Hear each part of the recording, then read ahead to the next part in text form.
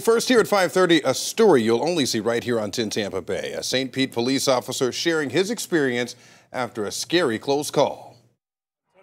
But my cruiser was just hit by a car. That fast.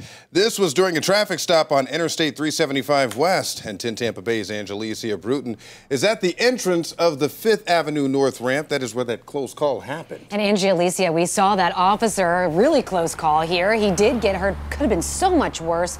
You sat down with him. How's he doing? Courtney, it's been about 10 days since that crash happened, and the officer is expecting to make a full recovery. He says his most serious injury is a fractured pinky. But imagine looking and seeing a car coming straight at you. Officer Kenneth C. says that's what happened to him. He thought for sure he'd be dead. Now he's turning his close call into a call for action for Tampa Bay drivers. It's a routine traffic stop. I exited the vehicle, made contact with the driver, explained to him the reason for the stop. Got his information, went back to my car to run it. Turned into a near-death experience for Officer C.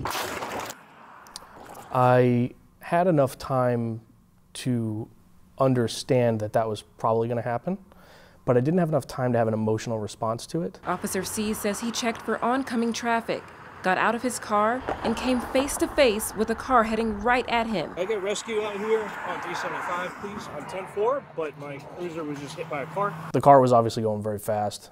I could see that it was lined up with my body, so I kind of expected to have that be the last that I was going to probably be here.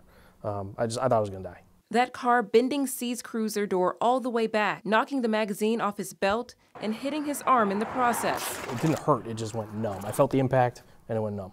So I figured everything was probably broken. Despite this, C finished his traffic stop. Your license is suspended? He says it's calls like this that officers, first responders, and roadside assistance crews know so well. I almost just ended up another YouTube video in the academy of, hey, here's another reason why you need to have your head on a swivel when you're getting out of the car and when you're on stops. In 2023, St. Pete PD issued more than 200 citations related to the Move Over law, a number C believes is way too high.